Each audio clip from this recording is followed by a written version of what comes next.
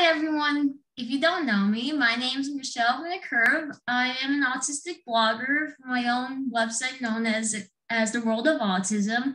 I've been running my own blog website for a little over 2 years now, and within over a year, I've conducted so many different guest interviews. I've done over 30 of them, including autistic self-advocates, professionals, therapists, family members, all to bring in the communities together to share our own perspectives and to benefit the community a lot through education and advocacy.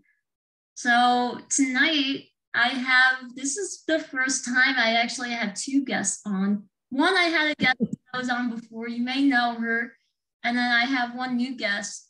And so I'm happy to introduce back Maribeth Edmunds, and I am happy to bring on Kevin. How are you both doing tonight? I'm doing great. Just great to be here. Michelle. Thank you. Thank you for having me back. I appreciate it. Yeah, pleasure to be on with both of you. Awesome. Can you tell about a little briefly about yourselves and then your connection with the autism community? All right. Would you like me to start, Michelle? Sure. Okay. So I'm Dr. Maribeth Edmunds. I've been a principal in a New Jersey school for many, many years. And with my role, I had a large responsibility to support our students with special needs and also oversee our bullying policy. So I'll have some thoughts about that tonight. I'm also a member of the New Jersey Autism Think Tank, where we originally met, and Kevin met also. And I serve on the board of Eden Autism Services in New Jersey, which provides services for individuals with autism. And I'm also a parent of an adult who has autism. So I'm very connected to the autism community for decades now. That is awesome, Maribeth. And Kevin, tell us a little bit about yourself and then your connection with the autism community. Great, thanks, Michelle. And I also too have been serving on the New Jersey Autism Think Tank for about 3 years now, with Dr. Edmunds and with yourself. I've also too been working for about 30 years in the IT industry, specifically around ed tech. I've represented multiple technologies for individuals with autism and other intellectual and developmental disabilities. I've also served on the Board of Education in my town, so have had experience with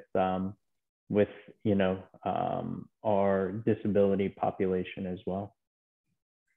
That is awesome. That is awesome. And yes, with Maribeth and Kevin, we all have been together through the New Jersey Autism Think Tank for many years, and we still stay connected ever since then. It has been great.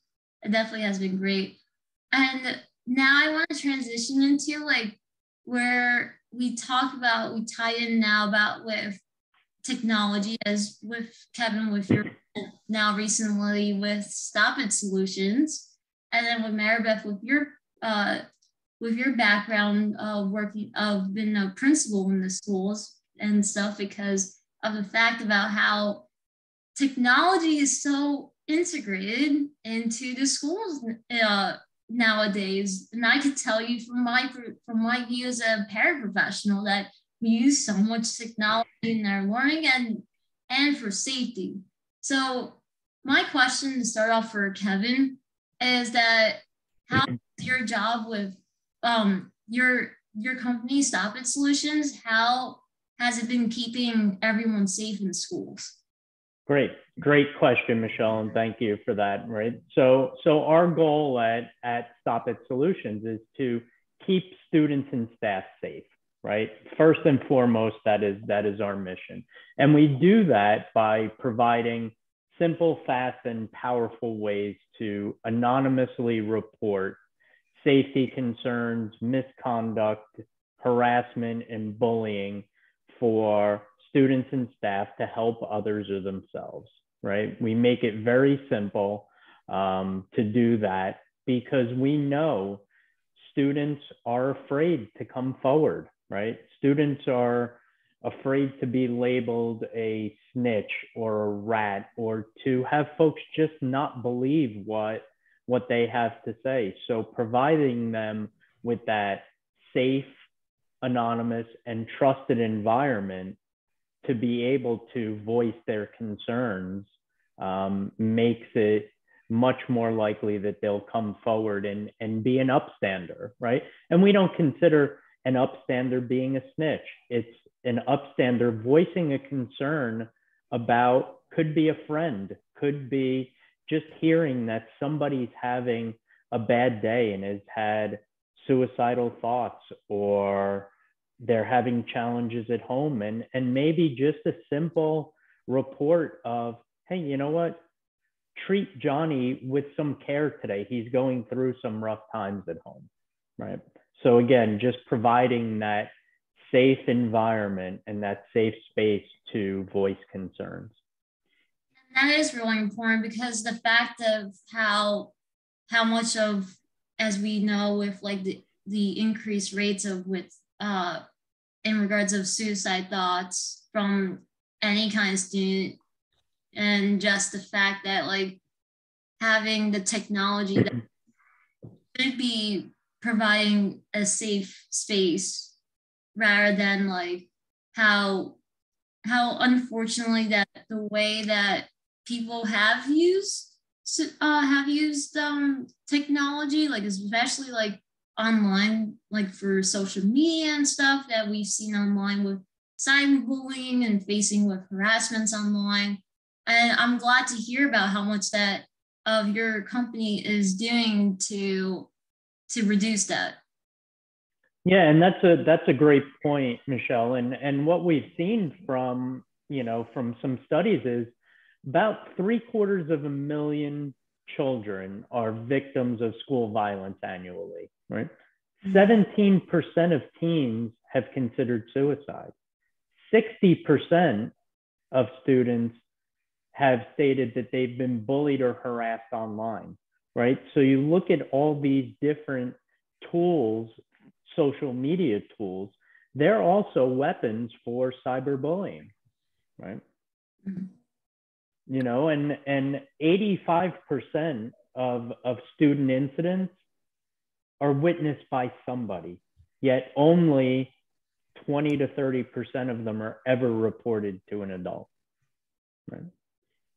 Absolutely. Yeah, it's where the fact that like students have, due to the fact that if they've been a victim, that it's hard for them to be able to have a voice to advocate for themselves and to say like this has been happening and occurring and stuff. Maribeth, if you want to add anything from your perspective. Sure. Kevin touched upon a couple of threads that I'd like to, pick up on. In elementary school, we start in kindergarten teaching children to understand feelings, to understand the feelings of others, and to be kind, right? And as a matter of fact, today's Random Act of Kindness Day. I don't know if you heard about that. So this is a perfect day to have this conversation with you and Kevin. And so we start that very, very early, and we teach the children there's a difference between reporting an incident and tattletaling. If a child is going to tattletale, then they're making a report just to get some kid in trouble. But if a child is reporting something that they've witnessed, then that's an important thing, and that's not designed just to get someone in trouble. It's to keep everybody safe. So those lessons and those messages start very early on. But what I have found in my experience is by fourth grade, when I talk to kids, when I try to unravel and pull apart what has happened with an incident, the kids will tell me, oh, I don't want to be a rat. Right.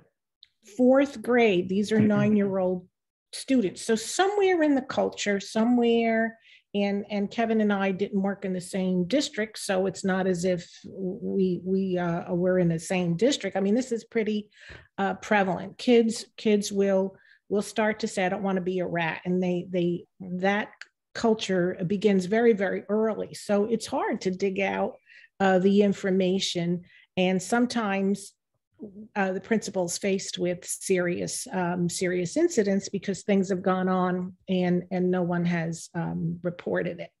And so we want kids to be upstanders. We absolutely want them to feel really good about being upstanders, and we encourage that and try to make safe spaces for kids to do that. Now, the piece that makes this all the more complicated is this, right?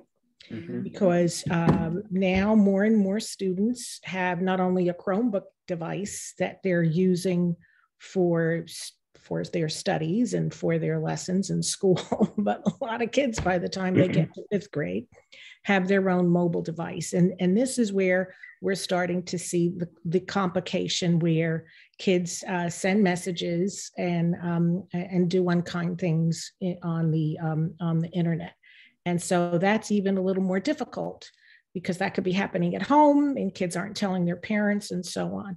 So the more tools and the more conversations we could have, certainly our guidance counselors, our teachers, myself included as a principal, constant messaging is going on in the schools, and that combined with tools to help kids express and feel comfortable to say, somebody's not being kind, we need to stop this, is going to help all of us try to reduce these incidents of bullying. Yeah, and I'd love to add to that because you talked about this, right? And so this becomes a weapon, mm-hmm. right? A weapon for cyberbullying, right? And our platform, right, focuses on turning this to be a method of doing good, mm-hmm. right? Because we're meeting the students in their world. They spend so much time on their mobile devices. Well, let's make that an avenue for good. Absolutely. Instead of using it as as a bad thing, let's turn the bad thing into a good thing. Yep.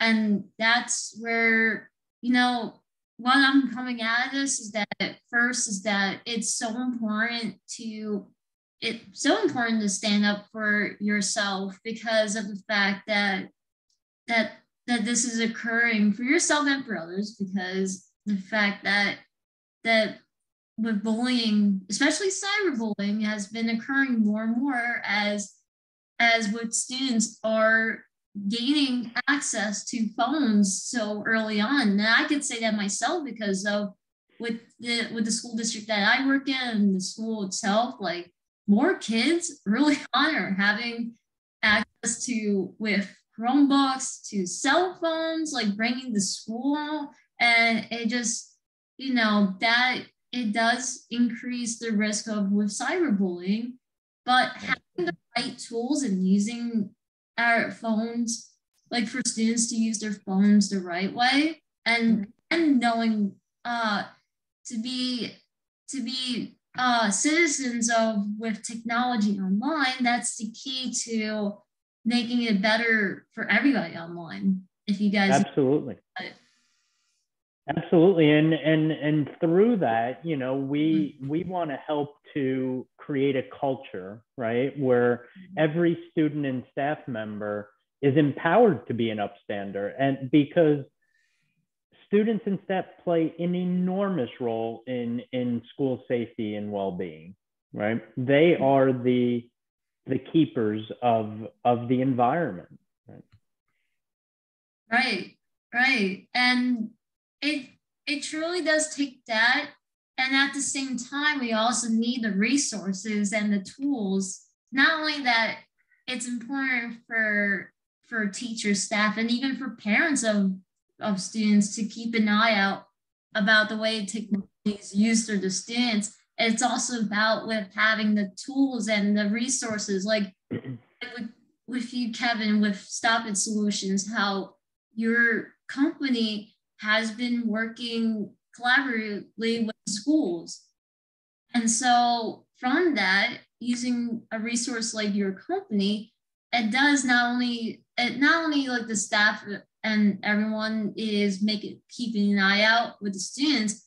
That's another resource to make sure that there's a reduction in with cyberbullying and other forms of harassment and everything else.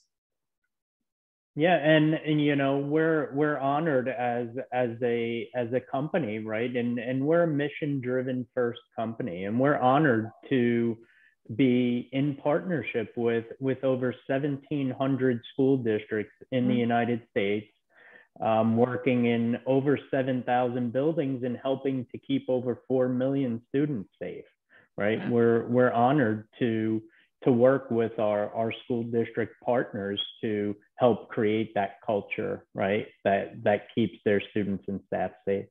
That's fabulous. Fabulous. That is awesome. That is definitely awesome. And Maribeth, do you think that there should be continue more collaboration between like technology companies like Kevin's and like in schools in general? Well, absolutely. And you know, each district has its own tech. They call them acceptable use policies, and that's a standard, I would say, in most districts. I don't really know of any districts in New Jersey that wouldn't have that.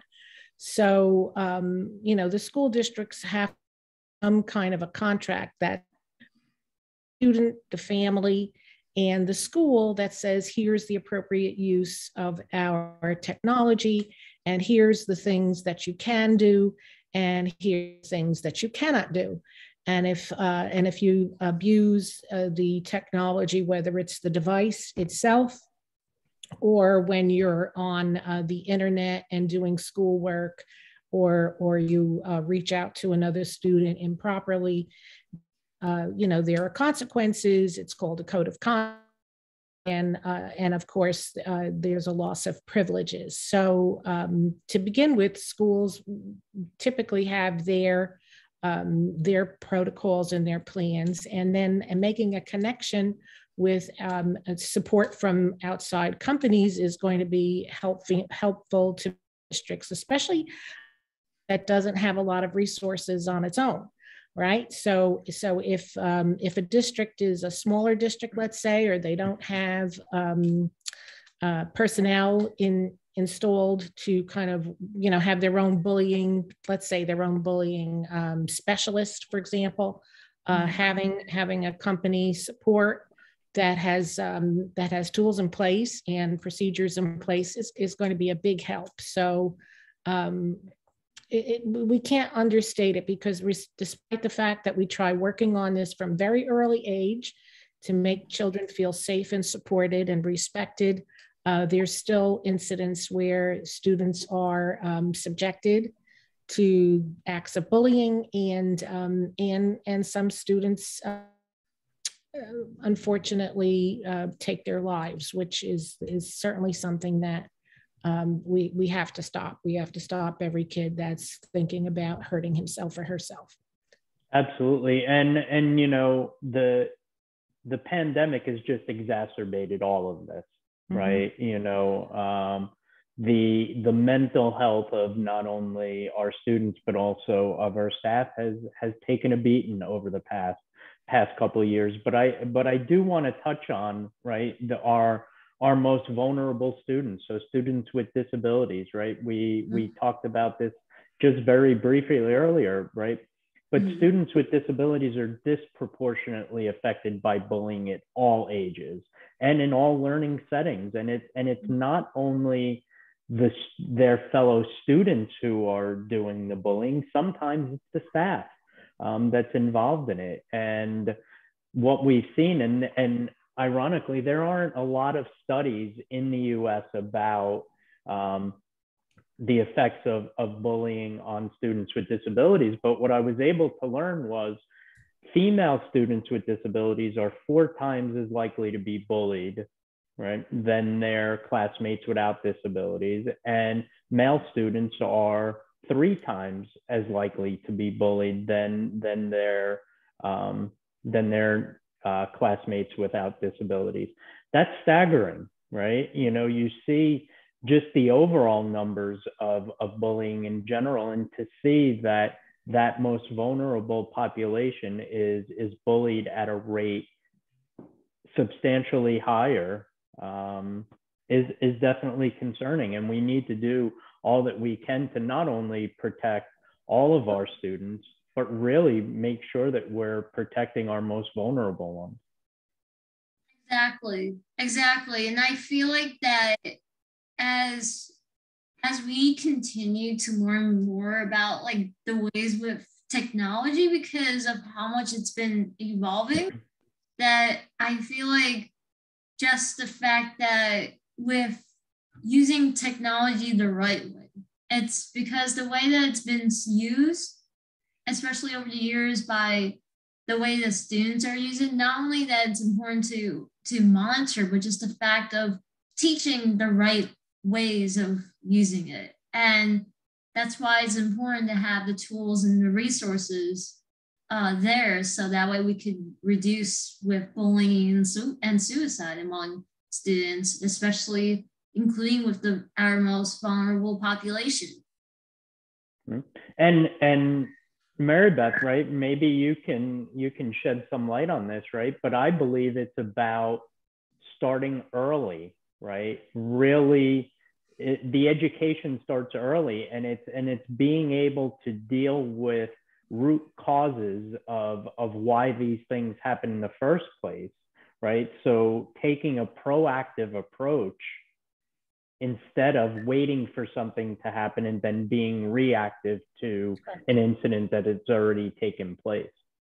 Right, and that's part of the community building that takes place in the school. It's part of learning how to care for one another in our environments that we share. As Kevin mentioned, I found the same thing, that there's few studies on bullying of students with disabilities, but the important thing is that students with disabilities are a protected class. That's a federal standard. And so students who are cognitively or physically disabled, I'll use that word, that might not be the best word at the moment, but we need to know that that's a distinguishing characteristic, and it's absolutely prohibited. And it's hard. It's really hard for the kids who with those acts of bullying, because they're not quite sure sometimes why someone's treating them that way, or if they're cognitively impaired, they may not even understand what is happening to them. And so the more communication we can have, the more our teachers have who work with our special education are going to be able to tell them that this is not a good thing, and this is how we are kind to one another. It all helps, because that's the hard part. The hard part is helping children understand that somebody's being mean to them. That's a hard part. Right. Yes. And the other thing too, Michelle, what I do want to mention is that in New Jersey, twice a year, the superintendent of schools has to make a public report of the incidents of bullying, harassment, intimidation that take place in the schools. Now, of course, they're not saying who the target is, right? And they're not naming any names, but they will quantify how many investigations there are and how many are confirmed bullying based on the letter of the law. But what we do find is that children who are overweight, wear glasses, who are special education, those are the targets. Those are the target. We have other, sometimes kids who have religious dress are victimized. So these are the things that we in the school need to pay attention, and it's important that we continue to send this message and have these with kids. Yep. And just to add on to that, and I think COVID is going to continue to impact that for some more time. I was talking with a superintendent over the last couple of days, and his message to me was, in the next couple of weeks to months, as mask mandates start to be removed or made optional, or said, you're going to see an explosion of bullying and harassment going on, right? And regardless of what side of the fence you sit on, there's going to be those incidents, a major uptick in those incidents in the schools. Kids who aren't wearing masks bullying those who are, and potentially vice versa. And kids may have very good reason to continue to wear a mask. If they're immunocompromised, yep, or someone at home has a health condition, there's going to be some very important reasons why some children may continue to wear a mask and have a need to. So yeah, Kevin raises a good point that there's probably more to come, because the masks have symbolic of the tension between people who are following the rules of the health emergency and some people who prefer not to. Right. Yes, you guys made a really good point about that, because especially with the fact that we still have COVID around, that's another factor that is, again, that's going to increase about even with cyberbullying, because the more that we've been like experiencing online, like where the schools have been faced with virtual learning and everything, and the way that students have to communicate with their classmates, their teacher and everything. So, and also just in general, with more people having more students are getting access to technology early on and home. So I think we could all say that like technology is going to be continuing to impact students inclusively. Yes, absolutely. Absolutely. So I wanted to wrap up with that, and I want to just generously thank you both so much for coming on to talk about this important topic, because I feel like that this is what the community should understand, that this is what everyone is been facing with for so long, and by really working together, it could just make a better place for everyone. And you're right. And Michelle, the good news is Friends of Autism have someone like you to keep the conversation going, keep it real and authentic, because that's the other part of it too. We don't want the conversation to be pigeonholed somewhere that's, oh yeah, we have to take care of bullying too. That it's inclusive of all our students and how we take our students and staff in our school community. So thank you for hosting tonight. I appreciate it. Yes, thank you, Michelle. It's been a pleasure to be on with both of you. And I'll leave you with this. We talked about whether in the future technology will continue to play a major role, and it will, right? And while the work we do is important and impactful and makes a difference, we can't do what we do without that partnership between students, staff, and communities, right? Technology is one piece of the puzzle, an important part, but it doesn't work without the collaboration and partnership and support of students, staff, and communities. Exactly. Collaboration is the key. You can't just have one thing alone. Absolutely. Right. Absolutely. Thank you, Kevin. Thank you. So for all my followers, just to make sure that you know that to follow me as Exceptional Shell on my social media accounts on Twitter, Facebook, Instagram. And you also could find with all my guest interviews on the world of autism and on my YouTube channel. So thank you guys. Good for you, Thank Michelle. you. Thank you. Have a fantastic evening. Thank you so much. Thank you. Okay.